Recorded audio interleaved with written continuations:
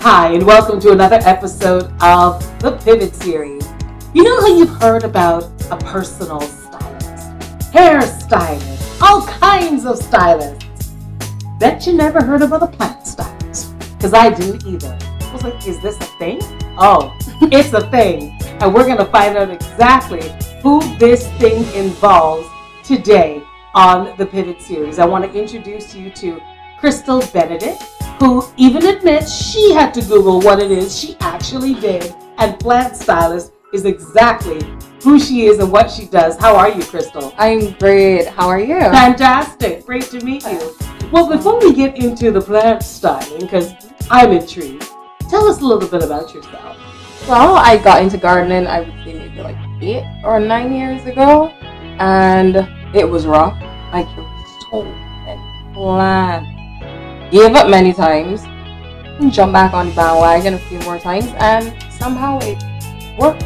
Well, you said like 8 years ago, but somehow in my head I pictured you as a little girl going to school with a little water bucket and some topsoil in your pocket just in case you saw a plant to revive, but I guess not. No, I got it about 8 years ago, but I was struggling with gardening shamefully for years and years, but I got it. Finally got it about 8 years ago. All right. So what was life like growing up with you?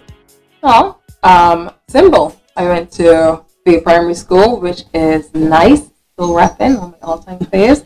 And, I lived in a village, and everybody had a little garden because it was mostly chattel houses. So, you got like bright colors, and then you got the beautiful garden and all the different types of flowers and stuff, and I always wanted a chattel. I mean, up to now, with all these modern homes and stuff, I still would like a house modeled with a chattel house and an amazing garden. So that was always a dream from a small child, and we had a nice garden growing up. We weren't wealthy or anything, but we had a really nice garden that was built around cuttings, because I think back then, there wasn't much money to just go out plant shopping. I think most of the gardens in the village were derived from cuttings. You get a piece from this person, yes. You take it home, you Mr. put it down, left something on your veranda, yes. Or you just walk around breaking off pieces, and you bring it home. So yeah, that was pretty much it for me growing up. And that's pretty ingenious if you ask me. Next thing you have this whole oasis full of cuttings that have grown into a garden. Yes, beautiful garden. Wonderful stuff.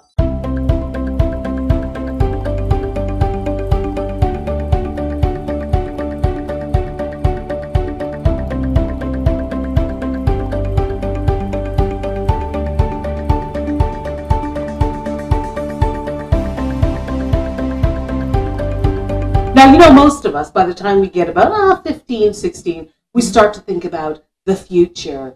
Where am I going? So what did your future look like when you were 16? It did not look green. I can tell you that. Actually, when I was about 16, I should say when I was like 14 or so, into dentistry, I would always watch these little videos and stuff. So my mom and dad were like, 1 minute I would say I want to do this, and then I want to do that. And when I finished school, a friend of my dad's, I believe it was a friend of my dad's, he was like, look, you should do a little internship at this dental office. See how it goes. There's this short class, it's happening at BCC, just check it out. And I really wanted to be a dentist, I was dreaming about teeth.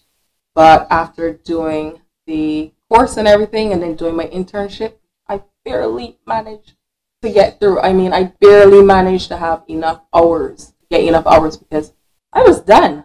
Wow. Yeah, I was done. I was like, I don't ever want to see teeth again besides in my own mouth. I was just so done. And from there, I left with some friends and went sailing for a few years. And I sailed all through the Caribbean, countless island hopping, I decided, I want to be a sailor. So I came home. I figured, I think I'll become a captain. And I roped my sister into this dream as well, and she went on to become a captain. But once again, the dream changed. I figured I don't want to be a boat captain anymore. After about 2 years of sailing, I did photography. I shot a lot of celebrities, worked with a lot of famous people and interesting people, and then started gardening heavily in between. And somehow, I always came back to the garden, and somehow I was like, I look forward to getting home to look at my plants, and, I didn't look forward to going to work and leaving my plants. And it kind of grew, like gardening kind of grew on me. I looked forward to it every day, and I really love it. So, well, if we do the mental math now, 8 years, we haven't flaked yet. No. We could be on to something. Do It for Grantley is a production of Fortress Fund Managers. You can listen to all our episodes in all the good places podcasts are available, including SoundCloud, Google, and Apple Podcasts, or on our website, fortressfund.com. So what made you decide, if that's in fact what you did, what made you decide to put my eggs into a plant basket? About 2 years ago, now, I figured, I was still doing photography, but I figured, you know what, I am going to focus on what I love, like doing things that I love. See if I can make a business of it. I think a lot of people in 2019 were like, this is my year. Yes. Yeah, I'm going to do that. No, I was one of those people. Yeah. 2019 was one of the worst years of most people's lives. We thought so until 2020. I was about to say, looking back, it was not bad. Everybody thought 2019 was bad, but 2020, you'll do yourself. So I decided, I would do all these things I love and try to make a business of them as I was working.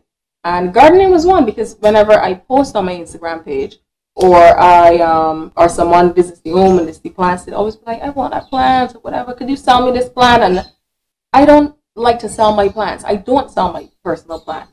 So I'd always then have to go out and try to find one, and then find a pot that would match or would suit their decor and put it together, and then I'd sell them that. So pre-style plants, that's what I would call them. And that kind of took off, because then that person recommended me to someone else, and then someone else, and then the house calls started happening where people would be like, listen, this plant at my house dying, or these plants dying, could you take a look? And I'd be like, okay.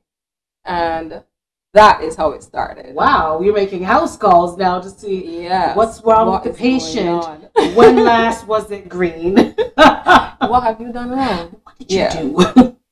Well, so I guess I marvel, because it might be a stereotype, but anytime I think of somebody can't wait to get in their garden, they're always retired because they have time to garden. I feel like I don't have time to garden, but you're at home thinking about gardening, you're away from your plants, you're thinking about gardening. Yep. Right, but a lot of millennials are just like this. You need to walk me through this. Yeah, listen, I thought at first, don't get me wrong, I was an out girl. I used to be out, I used to have a great time, I used to look forward to the parties. But somehow, as times changed, I just started to pull away from that and started enjoying, my space and my alone time. And it's not that, you don't have time for gardening, because sometimes it would be so dark and I have on every light I have and I out there picking and pruning, and there's always something to do. I guess that's why the, retired people always go to gardening, because even though you came out yesterday and the day before, leaves fell overnight, something happened. Flower opened, caterpillars on your plant. There's always something to do, so it keeps you busy and it keeps you from outside. But as I was saying, lots of millennials are into gardening now.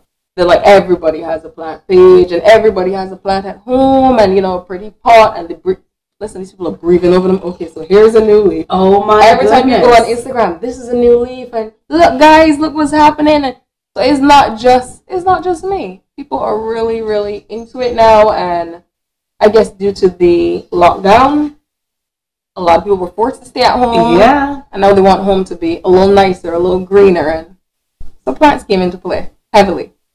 Millennials, I misjudged you. I'm sorry. Yeah. So now we've got some greenery going on, but the fact that people will literally pick up a phone and call you and say, hey, Crystal, I'm having some issues here. Or, for instance, I'm redoing this room. And you're thinking plants. Now, I'm thinking throw cushions and blankets and maybe a bookcase. The plant is usually, for me, the last thing on my mind, but apparently for a lot of other people, it's the first thing that goes in. Yeah. It's one of the cheaper ways to change a room drastically and make an impact, not just aesthetically, but, for your own physical well-being. Because most of the plants I have around my house are air purifiers. They're easy to take care of, most of them, and they're beautiful to look at. Now, usually it'd be like, if you want to do like a quick cheap change, you change your throw cushions. Yeah. Or just change your drapes, and that's, a solid impact. If you're doing it in a kitchen, you really pull out the backsplash, you put something else, or you paint the cupboards. Yeah. But when you're feeling for something more than the aesthetic, that's when the plant comes in. When you want to care for something and nurture it, because plants grow and you grow along with them. So you have it in the space, it looks beautiful, you get excited whenever you see a new leaf, you can't believe you haven't killed this Can't thing. believe this thing is not dead. That's how I start. It's like, it's breathing, y'all. Yes. So this is like, to me, it's like more of an investment, physically, mentally, and aesthetically. So, yeah. Yeah, like watching a baby grow. Yes. Like watching a baby grow. Without Look at this. the pampers and the noise. Without that, because they are very, very quiet.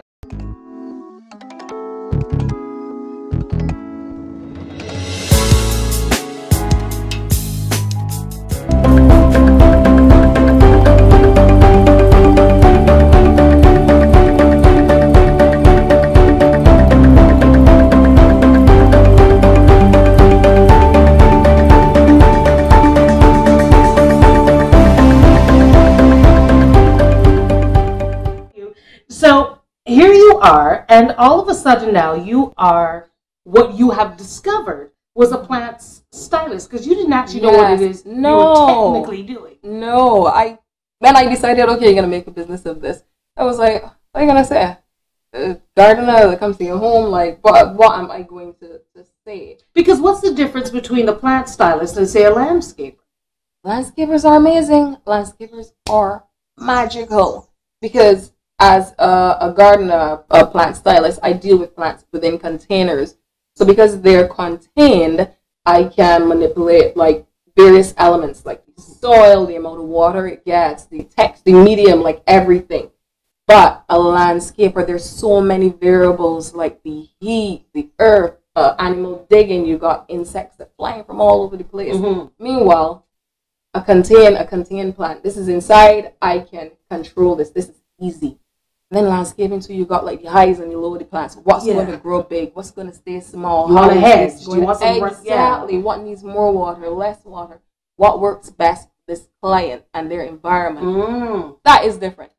That's hard work. That is hard work. That makes what I do seem very easy. So hats off to landscapers. Yeah. Yeah. But we still need you, because I spend most of my time inside. Yes. Inside a patio, if you got something in a container, you call me. Yeah, that's what I want to do. So now that you've figured out what to call yourself, how do you market yourself?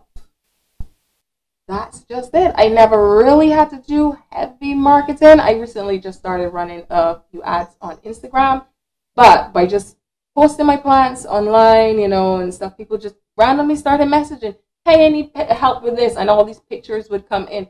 What's going on here? How did this happen? What should I do for this? Can you come and look at that? I need some help. So pretty much took off like that. That's why I created a website, so people could email me and it would free up a little more space in my inbox. True. Yeah, because I could imagine that once one starts and people are like, oh my gosh, I love your plant. Where'd you get it? Well, I met this wonderful woman named Crystal. Yeah. And next thing. So this actually has taken you into some pretty magnificent homes. Yes, it has. And I have enjoyed all of them. Yeah, it's funny. Even if you've got $1 million, you might still need somebody to come in and take care of your plants. From $1 million to $0. I do consultations, like consultations and stuff. Even if you've just had your house built and decorated by whoever, I am, for most of those people, the last step. Like after the decor is completed, I come in and I say, okay, so this is what it is. I, gauge the aesthetic and stuff, and then I decide what plant looks best here, there, whatever. And then I still have to go through a process of elimination to see what lighting conditions suit which of these plants. So it's not just putting any plant anywhere where it looks good. It has to thrive in that space as well without stressing the owner out. Without stressing the owner out. Yes. Because you see these thumbs? Not green. It's easy. They want to be, right plan. But they're not. Yeah. Like even a consultation is like an interview process. It's like, I come by, as I said, I take in your aesthetic, I take in your lighting conditions, and then I sit and I have a chat with you. Like, how much time do you have? You know, how interested are you? Like, what's your experience with plants? And while I'm speaking with you, I'm just eliminating things. Okay, taking things off that list. Right. Yeah, so that when I do, you know, find this plant and I put it in your home, it's easy for you. So it doesn't die quickly and you don't feel like a failure and feel like, I don't want to do this anymore. Right. Yeah, so, you know, I do that interview process of elimination, and I choose what would best suit you, your lighting conditions, and your aesthetic of your house. This is the Pivot series, and we are having the most amazing discussion right now, completely mind-blowing, with Crystal Benidict. And we are talking all kinds of greenery because she's a plant stylist, which means she will literally come to you, look at your home, look at your aesthetic, look at your light giving, and say, hey, I've got the perfect light, the perfect location, the perfect plant just for you, and I'm going to make it easy for you. Do It for Grantley is a production of Fortress Funds Managers. You can listen to all our episodes in all the good places podcasts are available, including SoundCloud, Google, and Apple Podcasts, or on our website, fortressfund.com.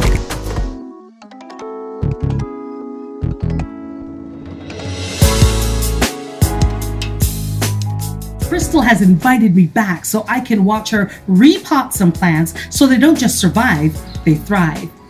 Crystal, how are you? Good to see you, looking like a full flower. So what do we have here? 3 different types of plants here. This is a Philodendron Brazil. This one is a variety of Sansevieria. This is very, very easy to take care of, and it requires minimal light. So this is great. And this is within the Monstera family. It's an ally. This is Pinata platita. And these 3 plants, although they could survive if you use a standard potting mix, you could pick up any mix and pot each of these in it, and it would survive. But there's a huge difference between surviving and thriving. Like life. Just gonna work a little harder, because if you put them in a standard potting medium, you know, you may have to water a little less for some, right? Water a little more for others, right? Yes, but if you tailor the mix specifically, that eliminates half of the work. Okay, well, let's do it the right way first then. Yeah. So we've got our scoop and we've got our gloves and our trusty bowl for some potting mix. Right. And let's look at the texture of that, because this here, I'm going to bring it around to show you guys all kinds of things. That, you know what? It looks like Mother Earth in a bag. That's what it looks like. Okay, so what are we scooping into so where? You take 1 scoop, you put it on here. Oh, it's like a mixing bowl. I was just about to say, it's like making a cake, right? Okay. But Want some more? Okay. So if we were tailoring a mix for this Philodendron Brazil, I would have those 2 scoops, and then I would put a handful of perlite. Oh. But if you are a first-time gardener, some more perlite. The more the better. Okay. Yes. But you don't want to overdo it. I wonder if you could overdo Could ya? perlite. Not really. Not as a first-timer. Okay. Because as I said before, first-timers like to nurture, so they're always there trying to We do. Yes, We're very, very careful about this more stuff. perlite, the better. Okay. Because this means the less water that'll be retained in the soil. Well, potting mix. So this is how, if I was a first-timer. This scoop I'm loving too. Right, let's see. Give Let's us some see if more. a little more. Actually, you tell me when you think you would stop. Well, I'll tell you, I'm gonna dump the whole bowl in, but that's just me. I would have dumped the whole bowl in too. Well, then I'm gonna You are correct. what the professionals say. That's what I'm gonna do. There we go. Yeah, so I would usually stir this up. Got perlite. I've got that potting mix. But, and this is just, you know, a little added kick. I would add horticultural charcoal. This kills all kinds of bacteria and fungus and stuff like that that might try to okay. invade the soil. Charcoal, because I know that charcoal is supposed to be very good for the human body. Yes. This is the stuff they don't tell you. But I'm sure if you visit any nursery or call Crystal Benidict, she can tell you exactly what you need and why. And she assures me that having plants makes you a plant parent, and just like you would for your children, you'll start to do research on what works. But so far, this is working. So we're going to take him out of here. Just going to loosen up this potting mix a bit. He does not look great. remove any leaves that look like they are damaged. Oh dear.